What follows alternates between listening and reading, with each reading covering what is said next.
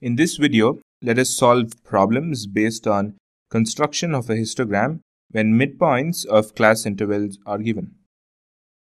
So here is the question. Construct a histogram from the following distribution of total marks obtained by 65 students of 9 class in the final examination.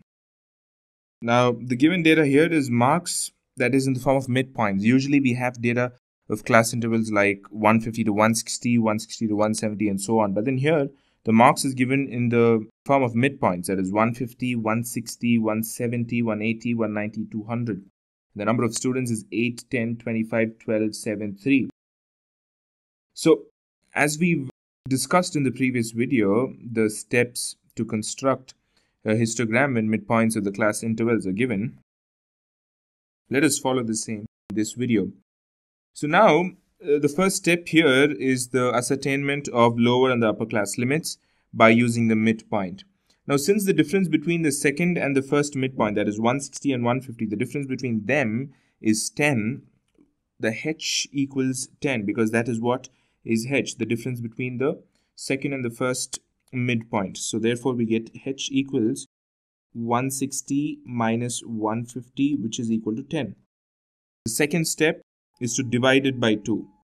So we have h by 2 as 10 by 2, which is equal to 5. Now, so the lower and the upper class limits of the first class are, the first class here, the lower limit would be to subtract 5 from 150 and the upper class limit would be to add 5 to 150. If you remember, that is what we discussed in the previous video. So therefore, now this is going to change like this. We're going to have marks in the form of the class intervals, not in the form of midpoints. The first class interval is going to be 145 to 155 because what we have to do here is subtract 5 from 150, that is 150 minus 5, which is 145. This is going to give us the lower class limit, and 150 plus 5 is going to give us 155, which is the upper class limit. So similarly, we need to find the lower class limit and the upper class limit for all the other midpoints given here. So we'll obviously have in the place of 160, 155 to 165 because subtracting 5 from 160 is going to give us 155 and adding 5 to 160 is going to give us 165. So 170 is going to become 165 to 175 and subtracting 5 from 180 we are going to get 175 and adding 5 to 180 is going to give us 185.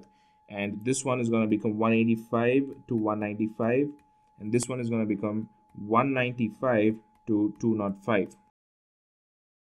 And the number of students, that is the frequency, is given as 8, 10, 25, 12, 7 and 3, which doesn't change at all. There's no reason for that to change. So here we have the new data. This is the ideal data that is required to construct histogram. So we've got that. So now let us construct the histogram in the usual way. The x-axis is going to have the marks.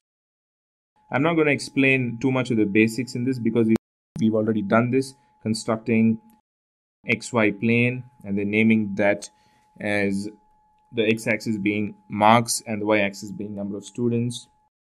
It's all done in the previous videos. So let us now mark the values. The x-axis, it starts from 145. So this is the mark that we have to show. So yeah, 145, 155, 165, 175, 185, 195 and 205. The number of students, the maximum number of students is 25.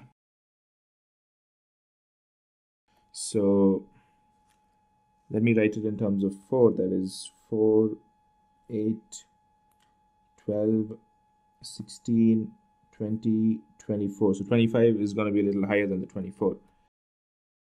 So now we just have to draw the histogram as usual. All the major step to be followed in this video was to convert the midpoints into these kind of class intervals. I hope you understood that. If you understood that, then the purpose of you looking into this video is pretty much done, because we've already done the construction of histograms in a lot of previous videos. So anyways, the first histogram is 145 to 155, which has got a frequency of 8. So here it is. First histogram is here. Second one, 155 to 165, is 10. So that is going to come somewhere in the middle like this. So here it is. The third one is 165 to 175, which is the tallest or the most, that is 25. So you just have to keep on pulling it up till you reach 24, a little higher than 24, which is going to give us 25.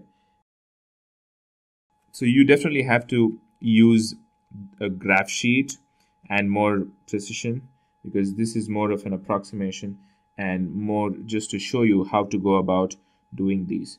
The fourth one, 175 to 185, it's got a frequency of 12. So here it is.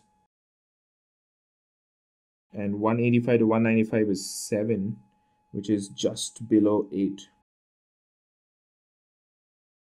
And 195 to 205 is 3, the lowest, that is just below 4.